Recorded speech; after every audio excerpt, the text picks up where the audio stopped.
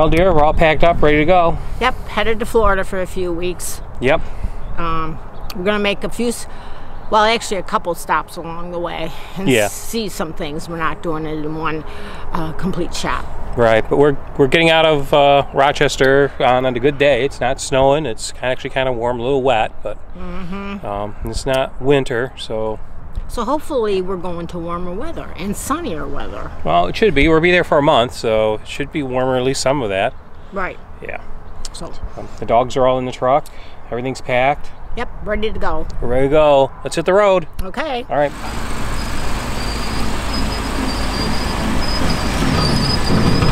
Here they are, driving away.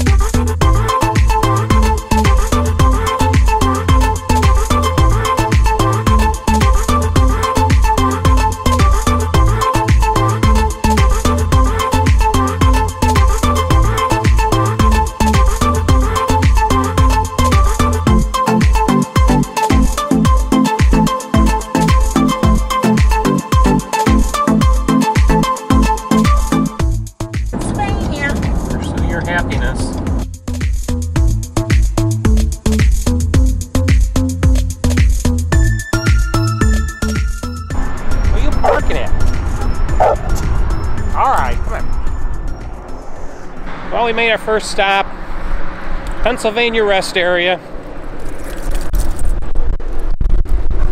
Dogs needed resting, right? Come on.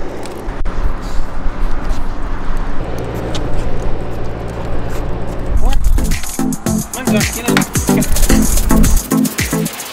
In Ohio. Find it here.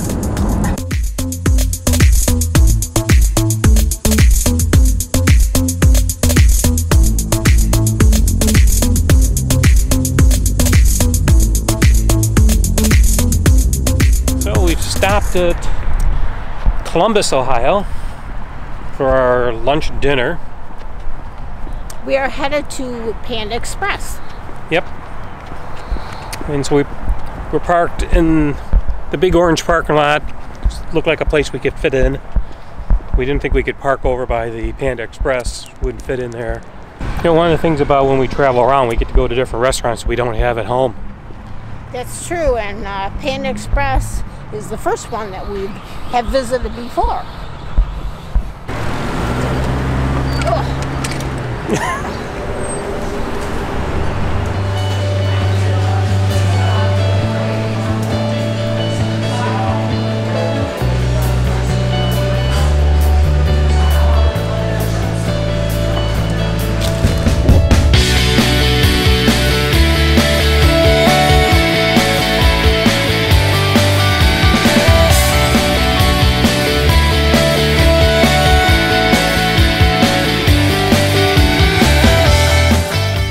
So how was your Panda Express? It was very good. Yeah. My favorite is their orange chicken. I think that's everybody's favorite. Yeah, it's something different. It's not hamburgers and French fries. And it's always clean, and the meal is always good and consistent. So everything you look for road trip food.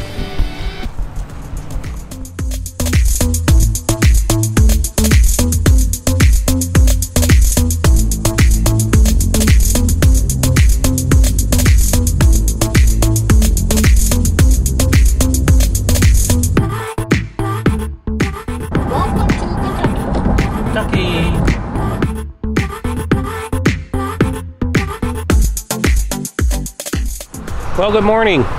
This is our second day, and we got to Florence, Kentucky, just across the Kentucky border from Ohio. There's the Airstream back there. And we pulled into a rest area, as you can tell by the background noise of truck engines. And we spent the night here.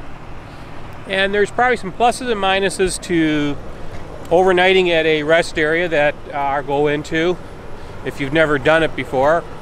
One of the minuses obviously is the noise, and you've got these trucks, and so you can get in here and get lucky like we did last night, and we had a bunch of RVs all kind of parked around each other, and that was one of the reasons I decided to stay. We were at the end, and so I was pretty confident we wouldn't have too many trucks next to us running their engines all night, and we didn't. So we got a reasonably good night's sleep. We did have a few trucks pulling in and out during the night, so you heard that a little bit. Probably wasn't the best night's sleep, but it was okay. And the plus side is it's very convenient right off the highway, and we were able to stay here actually for no cost, so it's definitely a plus. Good morning. How'd you sleep? Very good. It was very toasty warm. Yeah?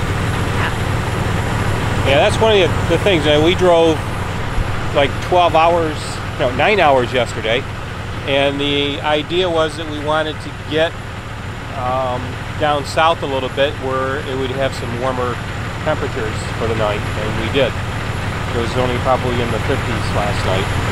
Plus we turned the furnace on for a bit, and I got the trailer pretty nice. Yep, and a couple blankets and a couple of dogs on the bed kept us warm. Right. Yep. So now we're off again for today. Yep, we're heading off. We're going to go as far as Atlanta today and find a place to stay. I've got some place in mind. We'll give them a call a little later and see if they got room for us.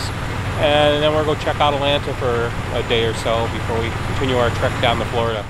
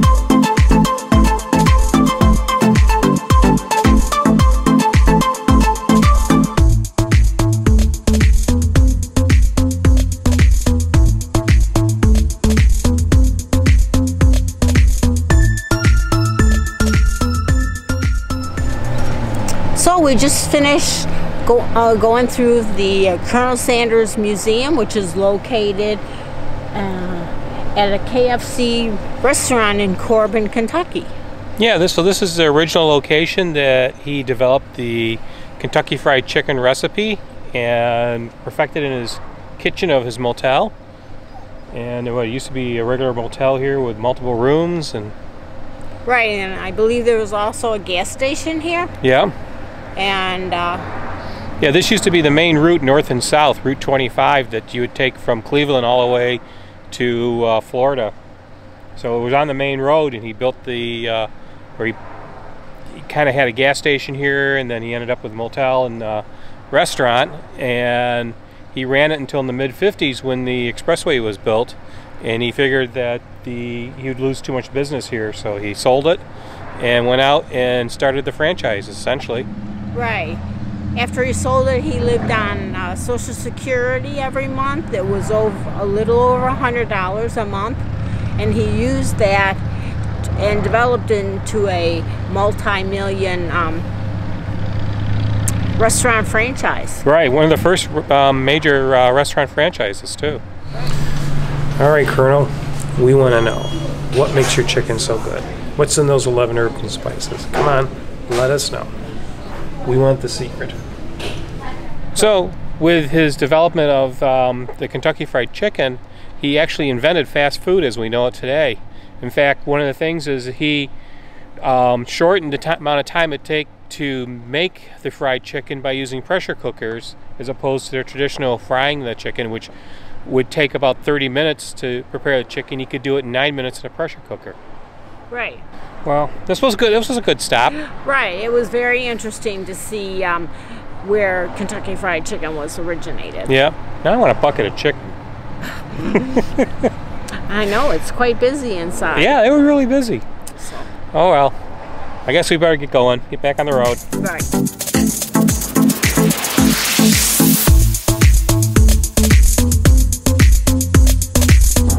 Tennessee welcomes you.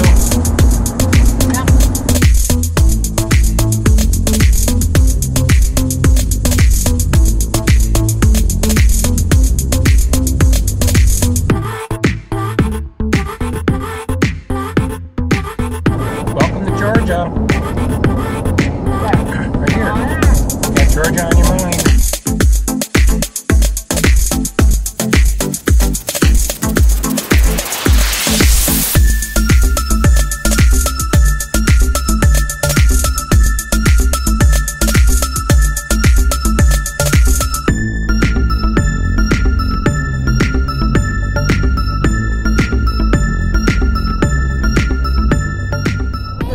It's nice and sunny, and there are some clouds, but from the temperature in the truck, it says it's 63 degrees out. Right. Which is, you know, a nice temperature. Yeah. We just spent the night at a KOA. Actually, we spent 2 nights at the KOA. Mm-hmm. And where was it, Diane? It was in Forsyth, Georgia. So that is about 60 miles south of Atlanta. And we picked it because we were looking for something in the Atlanta area. It was a nice KOA. It had rained, so it was a little wet and a little muddy, but it was a good site. It was a pull-through site, which made it easy instead of having to back up. And yeah, because we got in there after dark. Right.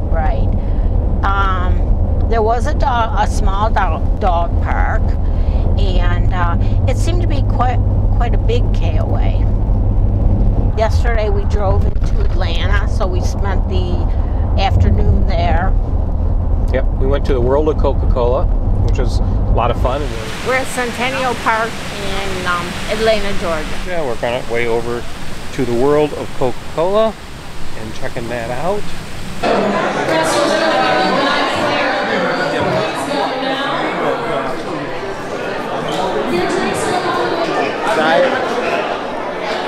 Coke Zero. Coke Zero. There you go. Thank you. How's your Coke Zero? How's your Coke? Good. Nice and refreshing. So my first question is, how is everyone doing today? Awesome. That's great. So my name is Adrian. I'm going to be your ambassador for this room. We're going to be with you for a total of 15 minutes. 8 of those minutes are going to be in the loft. I'll talk a little about the history of Coca-Cola, point out some of the artifacts in this room, as well as what to expect here at the World of Coca-Cola. When that heads on our Coca-Cola theater, see a short film called Moments of Happiness. That film is about 6 minutes long. Then we'll head on to the hub, and that's your self-guided trophy. I don't know. We've been in the vault and we don't know the secret. Nope. No clue. They didn't open it up for us. You think they would, but they didn't. No, they didn't. Oh well. And we didn't discover the secret ingredients. No.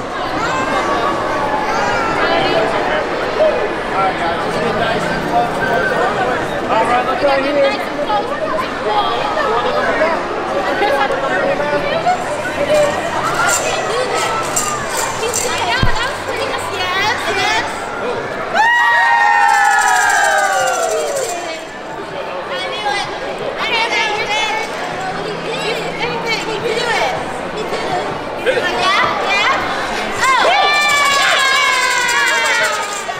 We just watched a 4D video of the secret of Coca-Cola. You know what the secret is yet? Nope. Neither do I. They don't seem to want to tell you secrets around here. They just said there's a secret ingredient, but they will not disclose it. Correct. But we're going to keep looking. We got the special glasses and everything. Right. We're going to do the taste test? That's where we're headed. Okay. What do you have? I don't something from Latin America. Dominican Republic. Oh. All right, don't take that one. What'd you get? Pineapple. What? Pineapple. Pineapple. From Greece. Right. Hobie's here. Okay. So what do you think of Coca-Cola World? I thought it was nice. I enjoyed the visit there. They have a lot to see. They have a couple movies, a lot of memorabilia for Coca-Cola. Yep. The secret ingredient, which is in a vault. Right, and we're going to tell you what that is at the end of the video, so stay tuned. Yeah, right. Stay tuned. So yeah, I thought it was worth the wait. And then there's the tasting area. Right. That was cool. A lot of countries, a lot of tasted, some different Coke products. Right, different flavors that you wouldn't have here. And then they've got the freestyle machines where you can try different things. I think most that I tasted, I didn't really care for. No, there was one, it was kind of a pineapple drink. Oh, that one wasn't bad. So that one wasn't too bad. Yeah, that's true. But yeah, some, yeah. So it was neat. The whole visit was really kind of cool. Yeah, I think so. Yeah. I enjoyed it. Yeah. If you like this video, what should they do? They should subscribe to our channel. And give it a thumbs up. And ring the bell so that you get notifications, so when we post new videos on a weekly basis, you can follow along on the journey. Right. Well, thanks everybody for watching, and we will see you down the road. Next time. See you down the road, guys.